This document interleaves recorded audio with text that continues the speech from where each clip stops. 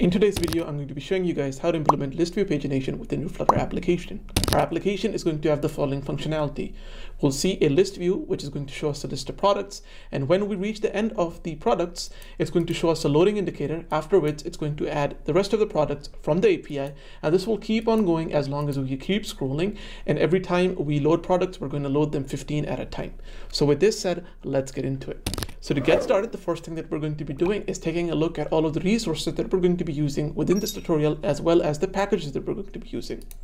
So firstly, to consume our API, we're going to be using the API of products that is provided to us by a website called dummyjson.com. And specifically, we're going to be hitting the https dummyjson.com endpoint /products.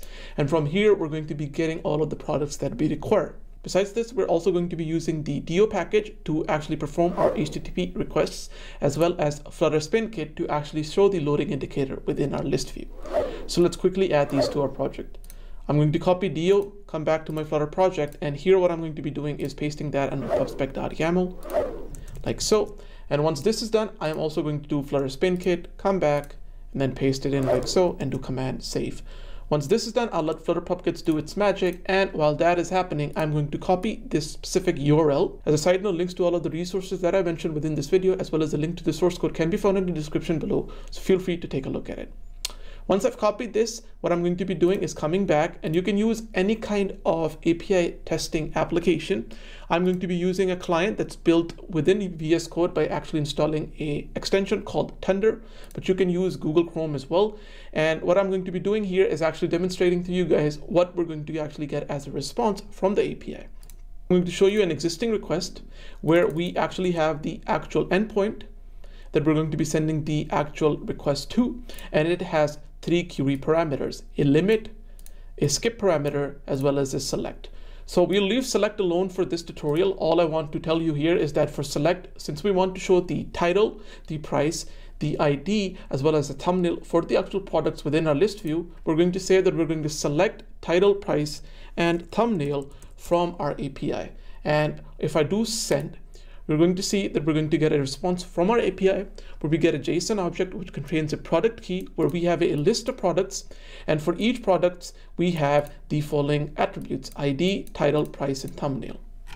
At the very end, we also get the total amount of products that are available in the API, which we're going to be using, as well as the limit of the products. So how many products we get in one request, which in this case is 10, as well as how many products do we skip before we grab the next 10 set of products.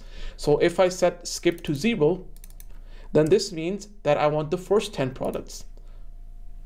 Once I have the first 10 products, I want the next 10. Then what I'm going to be doing is that I'm going to be setting skip to be 10 now. If I want the next 10, then it's going to be 20. So for some APIs, pagination is implemented in this way. For some other ones, you update the page number, but the logic remains the same in terms of coding it. So we're going to be using this. So now that you understand the logic of it, let's get into the coding part of things. So first things first, what I'm going to tell you guys is that I have a model file within my actual Flutter project, and I've created this for your convenience. And what this class basically does is that it allows us to model a product JSON object in the form of an actual Dart class. So this is the product class, and we have the 4 attributes here, or properties here for the class, which are ID, title, price, and thumbnail. And then the only function that you should actually be concerned with is the following, where we send some JSON to this function. This is a constructor, factory constructor method. And what it does is that it takes that JSON and then returns an instance of a product to us. And that's all you need to know. So if you want to get access to it, link to download the source code will be down in the description below. Once this is done, the project is fairly simple. There's nothing that I've implemented. We're going to be using a stateful widget to actually implement the logic. So what I'll do now is that I'll start running my application on the simulator. And once it's running on the simulator, I'll resume the video. Welcome back, everybody. So now that the application is running, our home page is basically a stateful widget where we have a scaffold that just for now has an app bar. So now we're going to be starting adding some stuff to this. So the first thing that I'm going to be doing is that to my scaffold, I am going to add the body property. And then I'm going to set the body to be a sized box, which is going to have a height, which is going to be the height of the screen, like so. And then I'm going to, after this, add a child for the sized box, like so. The child for this size box is going to be a list view, and specifically we're going to be using the builder function on the list view. We're going to set the item builder function to be taking in two parameters, which are context and index. And then I'm going to do command save, make sure we don't get any errors. Once this is done, I'm also going to set the item count for the ListView.builder. So the item count here is going to correspond to the amount of products that we want to show within our list view. So for that, I'll come to the top of my class, and here I'll say that I'll create a list of products. I'm going to call them products, like so, and to start off, I'll set that to be an empty list. Then here, I'm going to say that our list view's item count is going to be products.length, like so, and do command save. Once this is done, since every time I want to get notified when we reach the end of our list, what I am going to be doing is on my ListView.builder, I'm going to be firstly setting the physics to be always scrollable physics, like so. And then after this, I'm going to say shrink wrap is going to be false. And then after this, I'm going to add the actual controller. And the controller is going to be a scroll controller. So what I'm going to do is that I'm going to go to the top of my class. And here I'm going to create a final variable. I'm going to call this scroll controller. And I'm going to say this is going to be called scroll controller. And it's going to be set to an instance of scroll controller, like so. Then what I'm going to do is that I'm going to take the scroll controller and I'll set it here like so, and do command save. I'll hot reload my application and restart it and make sure that nothing is broken. Once this is done, I'm going to implement the init state function within my homepage state controller.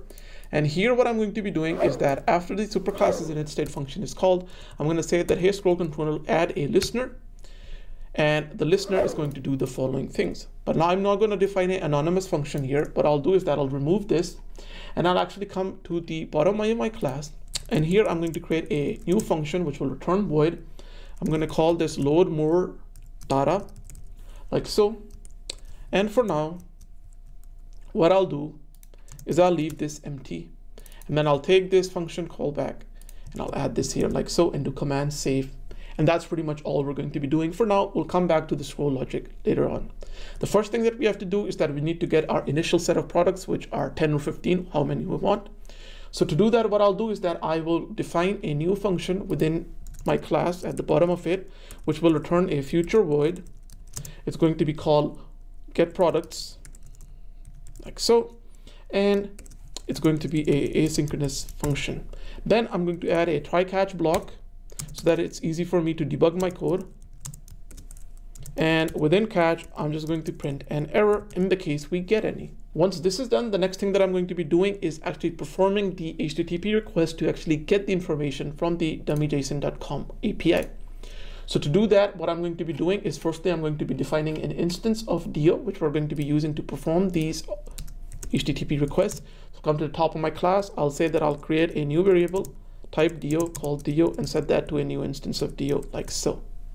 Then I will actually import this package in and then do command save. Then I'll come to the bottom again within the try block. I'm going to say that now I'm going to create a variable which is going to store our response. So I'm going to say final response is going to be equal to await dio.get, and we're going to add the following stuff. Firstly, I'm going to call the following API endpoint, like so. And since I want to add pagination to this, I'm going to add some query parameters. I want to get 15 products every time I do a call. So I'm going to do 15. And then I also need to keep a track of how many products I actually have so that I can skip those products and get the next 15. So I'm going to set the skip property to be something. Well, the skip property is just going to be, in this case, how many products we have within our products list. So if we have, for example, 10 products within our products list, then products length is going to be 10. So we're going to skip the 10 or 15, and then we're going to next 15. And when it's empty, then it's going to be 0. So all I'm going to do is that I'm going to add products.length here, like so, by interpolating it within the string. And once this is done, the next thing that I'm going to be doing is adding the select clause so that we can select the title, price, and thumbnail, and actually tell the API that we want these things for each of the products we get. Do command save, and that's pretty much it. Once this is done, the next thing that I'm going to be doing is I'm actually going to be creating another variable, and this is going to be a list. It's going to be called data, and I'm going to get this from response.data, and then specifically the products key. So if you remember, we get a response where we have a key products. So I'm going to access that and save that within our data. So if I do this, I can now add a print statement here to print data. Then I can do get products. I can go to the very top of my init state, and I can add this here like so, and do command save. Once I do this and I reload my application, and I actually open up the term debug console, you're going to see that we get an output in our console which is showing us all of these products. So now that I have these products in the form of actual objects or maps in this case, what I want to do is convert that into a product instance and then create a list of products. So to do that, it's going to be fairly simple. What I'm going to do is that I'm going to create a new list of product. I'm going to call this new products. I'm going to set this equal to data.map. And then here, what I'm going to do is that for each of the products, I'm going to do product dot from JSON, pass that product P to it, and then that's pretty much it. And at the end, I'll make this a list and do command save. So once this is done, I could do print new products once again and reload or hot restart. And as you can see, now we get a output on our debug console where we can see that we get a list of instance of products. So it's successfully taking these maps and converting them to instance of products. And this is what it's basically doing here. So once this is done, that's pretty much all we have to do. So now I'm going to call set state. And within set states, the first thing that I'm going to be doing is I'm going to do products.addAll. And then I'm going to add the new products to it like so, do command save. So once this is done, now that we're actually loading the products up, let's show them within our list view. So to do that, it's going to be very simple. Within my item builder, for my actual list view, I'm going to say that I'm going to return a list tile like so. And then before I return the list tile, I'm actually going to access the product that we're going to be showing. So to do that, I'll create a new variable called product, and I'll set that to be the products list, add the product at the specific index. Once this is done, I'm going to add the leading property to the list tile, and I'm going to set that to be the product's ID. And once this is done, I'm going to go to the next step and I'm going to set the title like so. And now if I hot reload my application and restart it, as you can see, we're seeing the products. Then I'm going to set the subtitle to be the following, which is just the actual product's price, as you can see. And finally, since this is more involved, I'm going to set the trailing to be an image widget, where the image is going to be network image, and it's going to be the product that we get, and then the thumbnail like so. And then once this is done, we are seeing the actual image. So now what I'm going to be doing is actually adding a fixed width to the image just to make everything look nice. And then after this, I'm going to set the box fit for this to be boxfit.cover like so. And that's pretty much all we had to do. So now we're seeing all of the products, but we're not getting more products. Once we reach the end of the list, nothing's happening. So let's implement the pagination logic.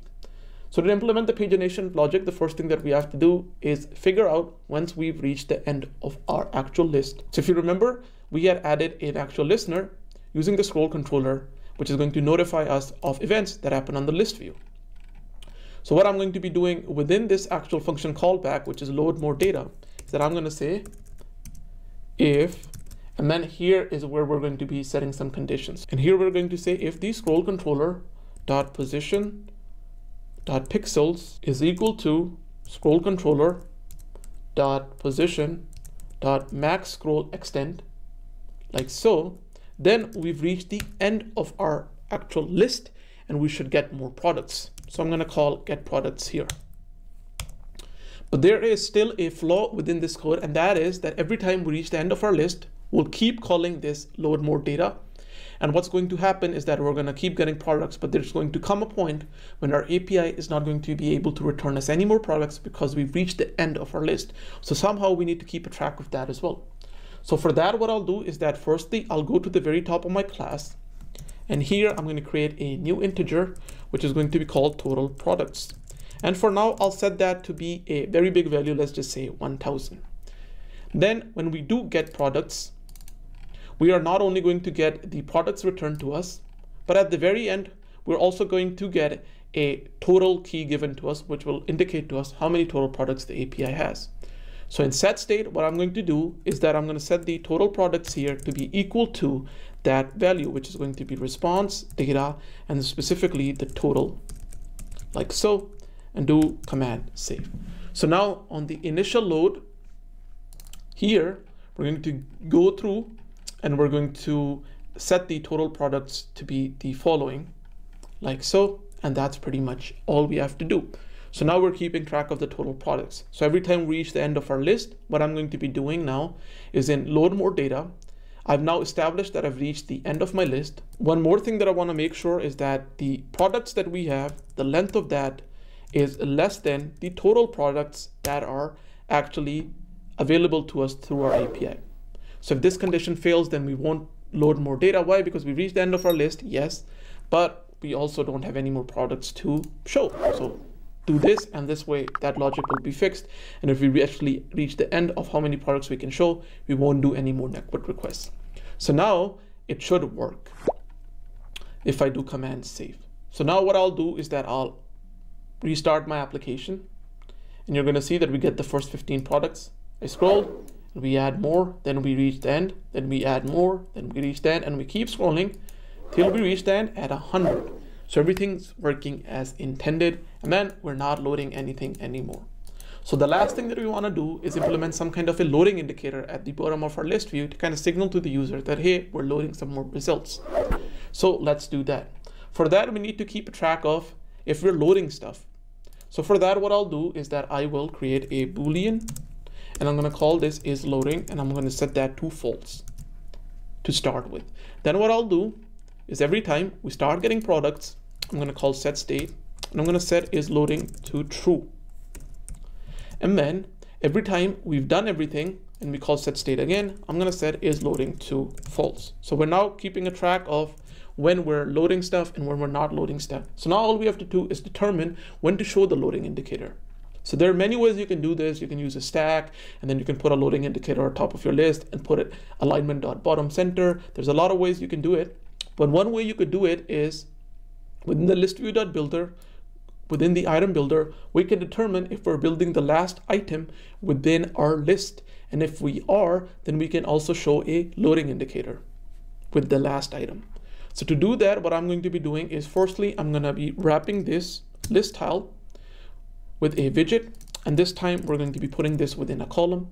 A column is going to have multiple children. So we need to change the child to a children property now and add the list tile within a list like so. And this should pretty much fix the issue for us. And nothing's broken, so we can proceed. And then what I can do is that within the children's list, I'm always going to have the list tile. But what I can do after the list tile is that if it's the last item, then I can optionally add something. So if the index is equal to products.length, so if it's the last index, then I want to show the loading indicator. And we are going to do products length -1 because in index are 0 based, and this is going to return us the length. So I have to subtract 1 from it. So I subtract 1 from it. And then what I'm going to do is that I'm also going to say that is loading is true. So if this is the case, then I'm going to basically return the following. I'll return a padding widget. The padding widget is going to have padding, which is going to be edge_insets.all, and I'll set this to be 10.0. Then once this is done, the next thing that I'm going to be doing is adding a child. The child is going to be a spin kit 3 bounds, and you can use many different things. Flutter spin kit is an awesome package. And then here I'm going to do colors.purple like so. And then the size here can be 40. Do command save, and that's pretty much all we had to do. So now every time we get products, we set is loading to true, and then at the end we set is loading to false. So if I restart my application, you can see that we load the first 10 products. Then when I reach the end, it shows me the purple loading indicator. And then if I keep going down, it keeps showing me that it's loading more stuff. And when we reach the end, there's nothing else to show, so it stops loading any more data.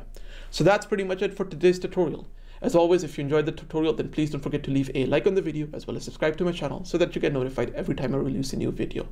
If you have any questions, comments, or concerns, feel free to leave them down in the comments below, and I'll try my best to answer them for you. And as always, stay happy, stay healthy, keep learning, keep growing, and I'll see you guys in the next video. Bye-bye.